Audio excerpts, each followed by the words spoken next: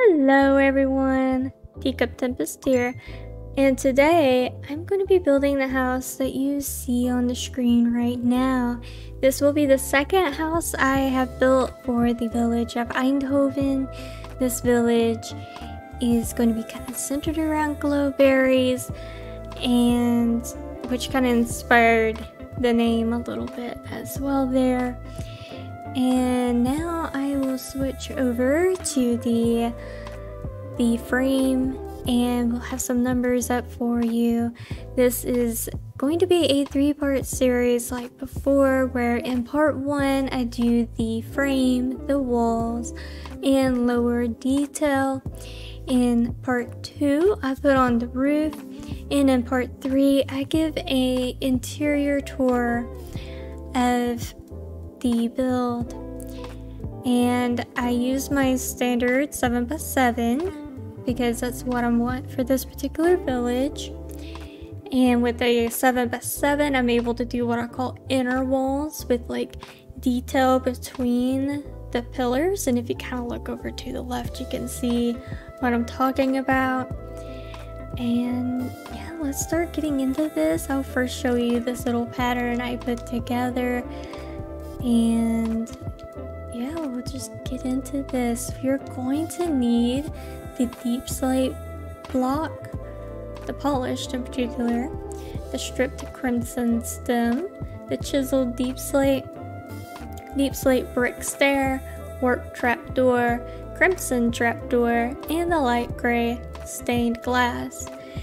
And unlike in the previous build, I counted the very first block to be like the one that's down here. We're not going to be doing that with this one. This one I want to do slightly different. So let's bring this up by 7. 1, 2, 3, 4, 5, 6, 7. And then I'm going to connect all these pillars up on the bottom and the top. So you should have something that looks like this when you're done. Let's do this exact same thing to all the pillars all the way around until we get to the tower. And this, I'm currently working on the front left hand side of the build. Here is where a door is going to be, which is why it is framed up the way it is. So let's just bring this all up and keep on going.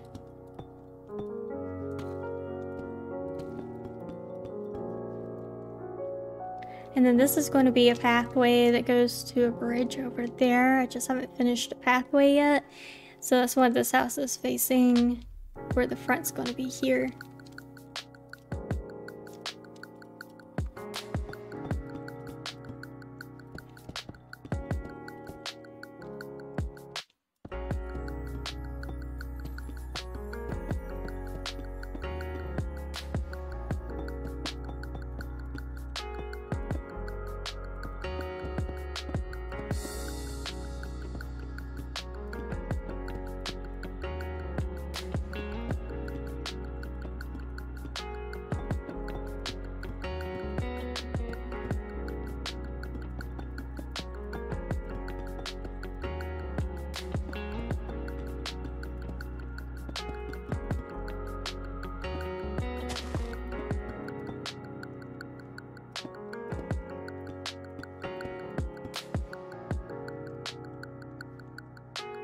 Alright, now that we are at the tower, let's bring it up by 7 first. Connecting everything the same way.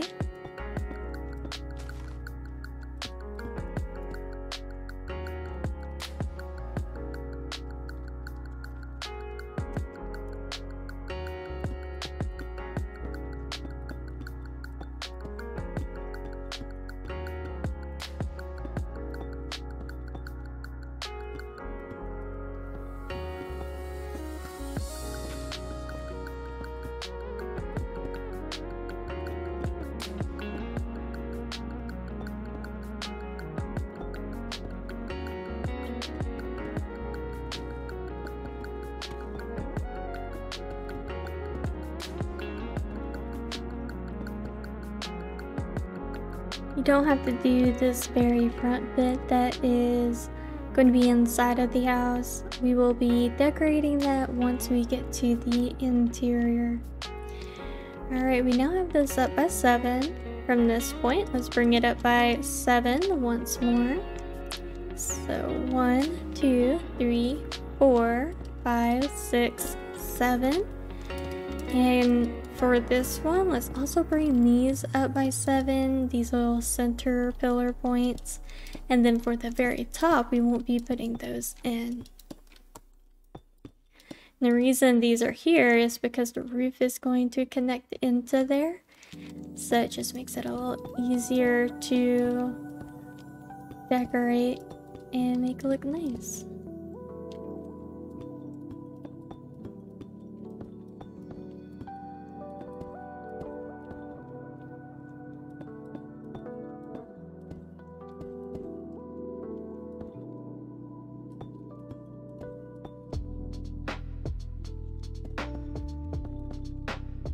And then, of course, line these up as well. Let me double check myself here. 1, 2, 3, 4, 5. 1, 2, 3, 4, 5. So you want a space of 5. So go ahead and double line that. Okay, now let's bring this up by 7 as well. So 1, 2, 3, 4, 5, 6, 7. And connect everything up.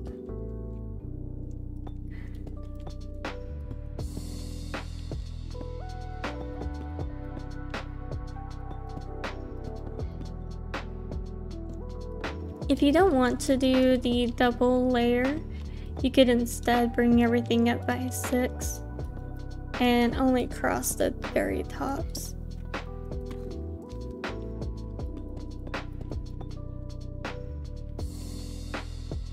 I'm just doing it to add a little more height to the tower so it is more in line with everything else here too.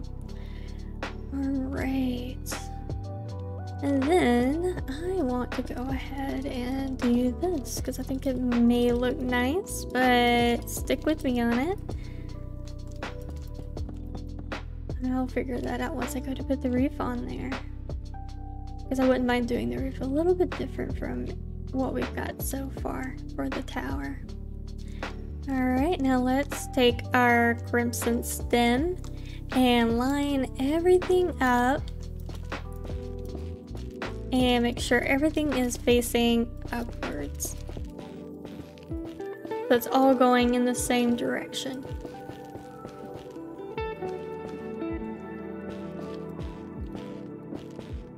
Like so. Let's do that all the way around except for right here in the middle. Let's kind of face one like that and bring it down until we get to door height. And then continue filling everything in until we get all the way around. Sometimes it's easier to do it from the inside.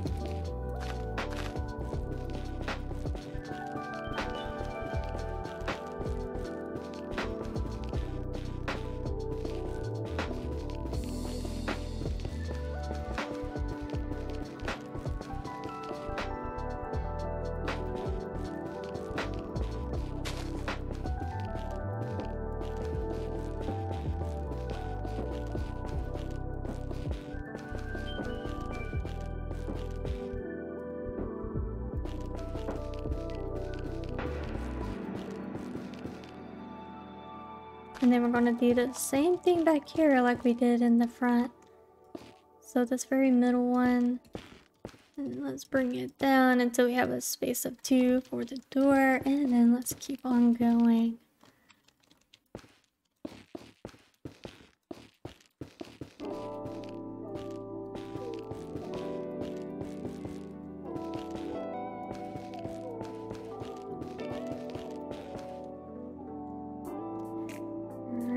Now for the tower, let's only do this part here for the very bottom bottom one here, and then starting here we'll do a complete box of the crimson all the way up. I'll show you what I mean here in a second. If you want, you can stick some lighting in here just to make sure mobs don't spawn.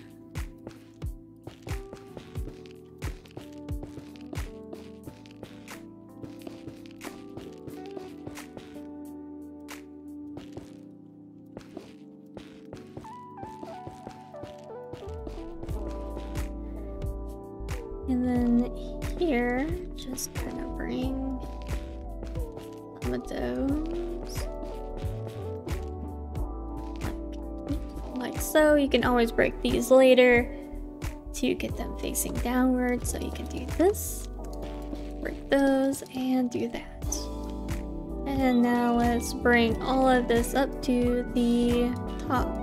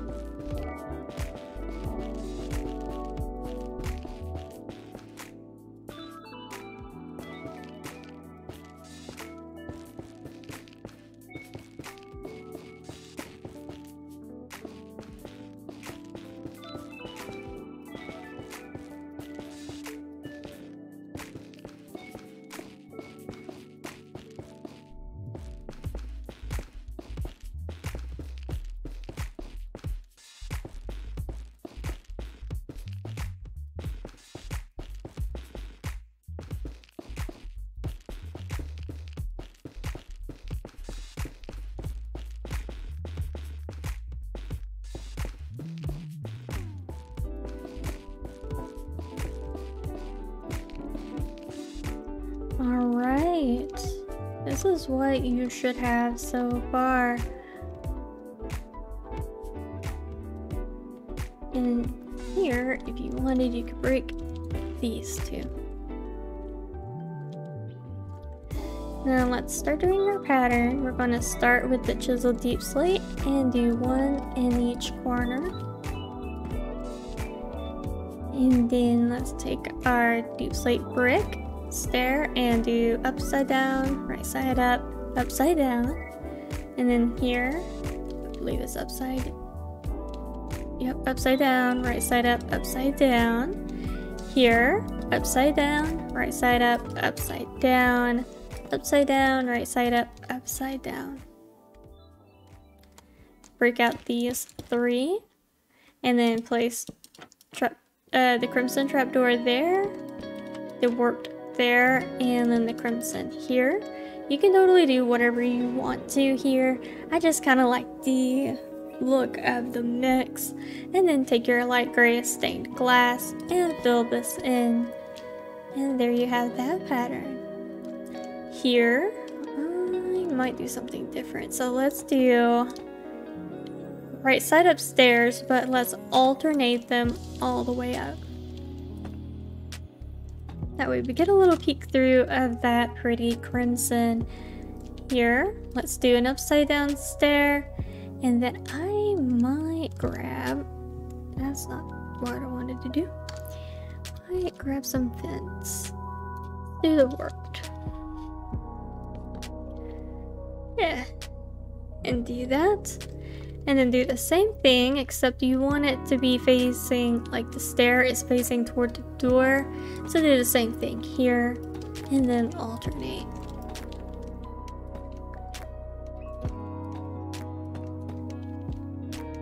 And now let's continue our pattern. Let's put our chiseled in each corner. And then right side upside down, right side upside down,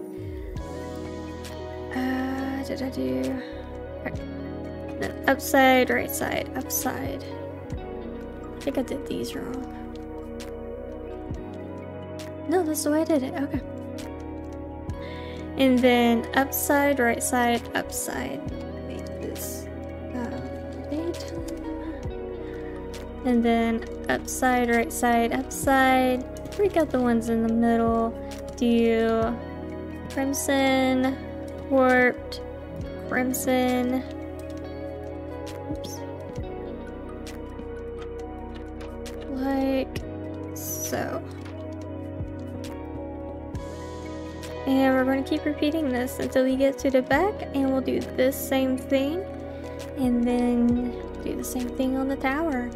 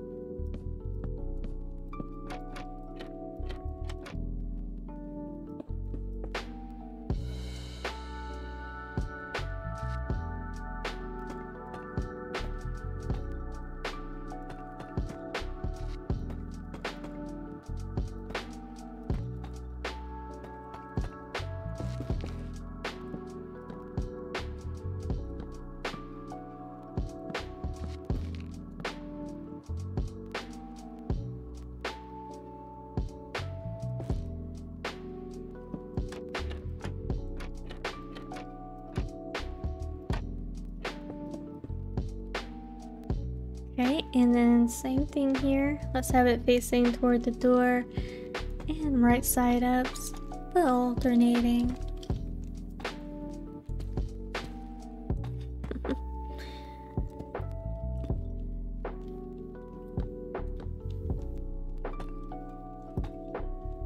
And then again here, let's do, did I do an upside down? I did do an upside down, okay. Upside down with the warped fence. And then again with the stair, make sure it's facing toward the door, right side up, and then alternate. And let's continue our pattern.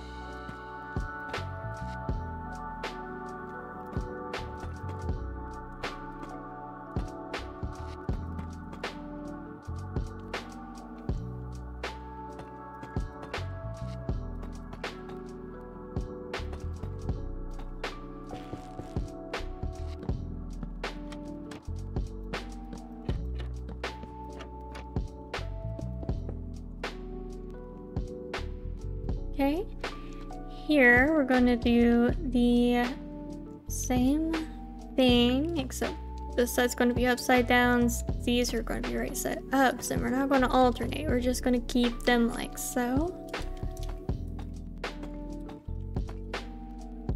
So we have that pattern. And let's do the same thing here. So on the left hand side of this space, you want the stair facing toward the right, and then on the right hand side you want the stair facing to the left but upside down, and you just keep doing that all the way up. And if you're like standing down here, it can be easier to start at the top versus trying to do these like this, and it gets harder and harder to place it. So sometimes if you just go ahead and start up there, it makes it a little easier. Let's continue with our pattern.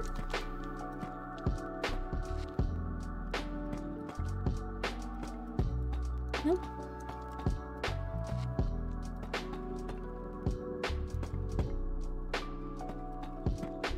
And break out the ones in the middle. Put our trapdoors in. And then our glass. Let's do the same thing we was doing on the other side. Like so.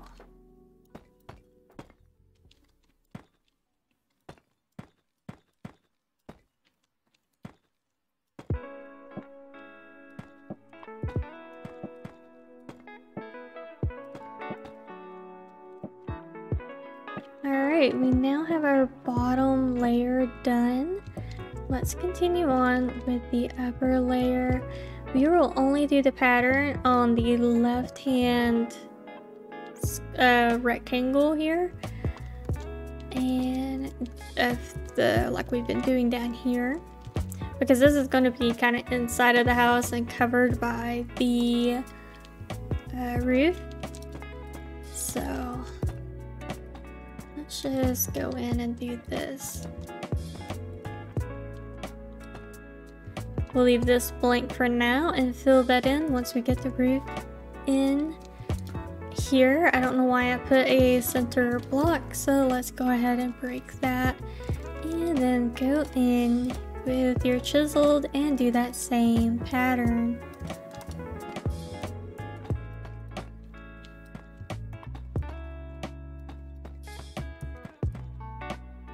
And break out the middle.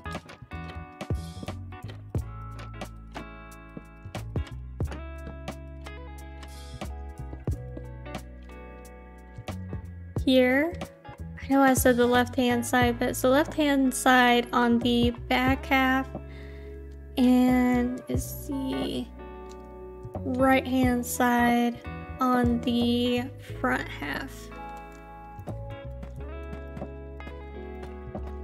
So basically whatever half is not going to be having a roof brought up into it.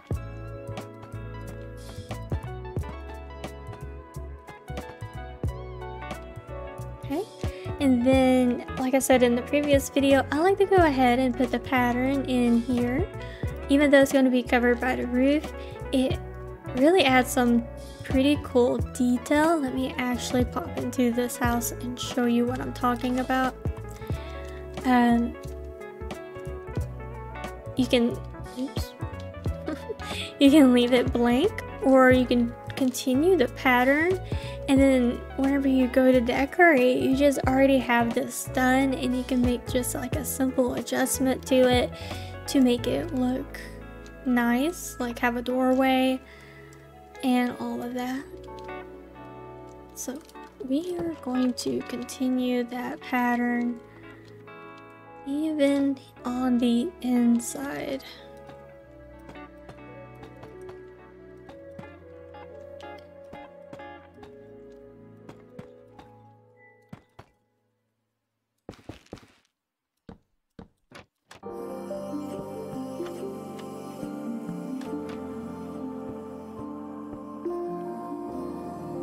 Alright, there is our second level complete.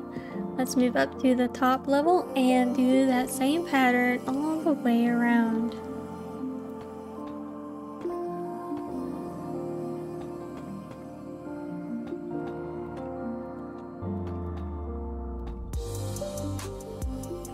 Oh, I forgot to line this one. I was like, something's not right. Let me make sure. On two of the sides. Alright.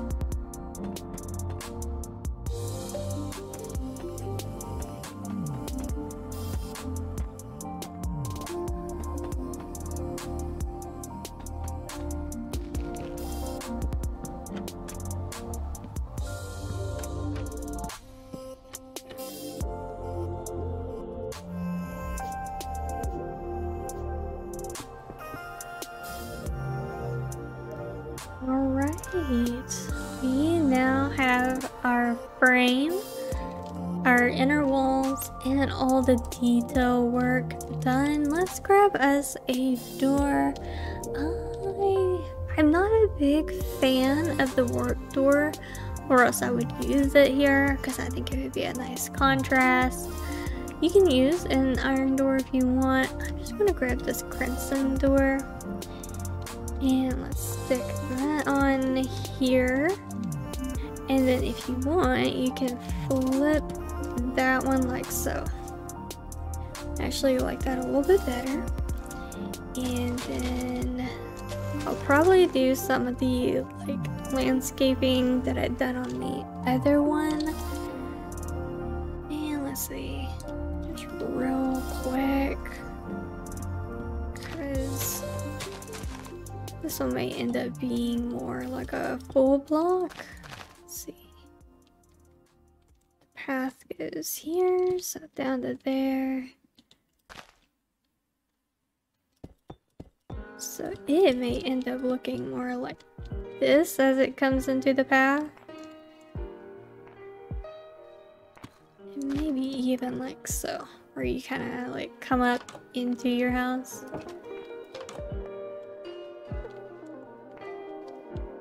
So yeah, definitely a little bit different there.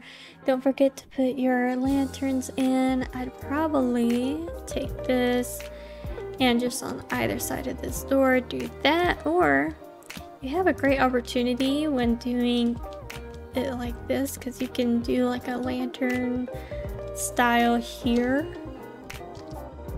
if you wanted.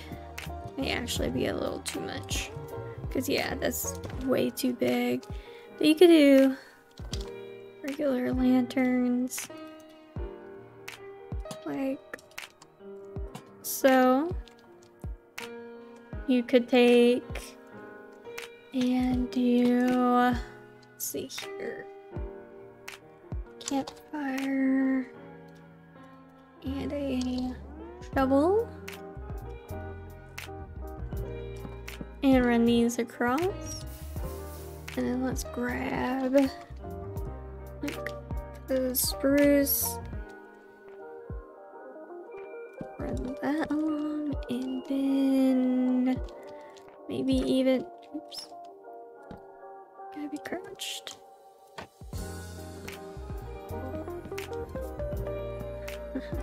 Alright, and then do something like that if you wanted. And then you could do a cute little azalea plant in there. And then of course through here, do I have a slab available? No. Keep getting rid of it. So I'll probably end up having these slabs going down through here. I know this is a little bit on the decoration side.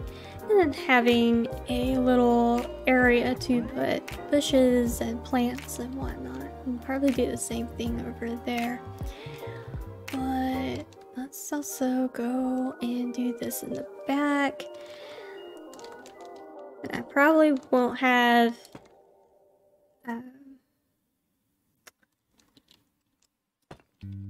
like it go out very far on this side, so probably just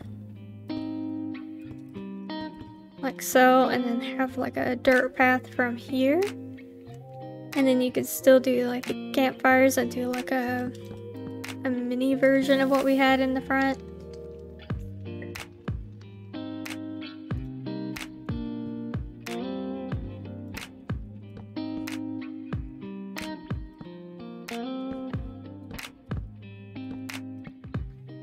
Placing that everywhere but where I need to. So a little bit of a shorter walkway. And then if you wanted, you could probably even do some sort of landscaping type thing around through there. But I believe that's all I got for you for part 1. I hope you're enjoying this build. I think it's going to turn out really pretty and be just a little bit different from what I've gotten built so far in here. And yeah, in part 2 we'll put on the roof and be on our way to a complete build. I hope you have a wonderful day. Until next time, goodbye.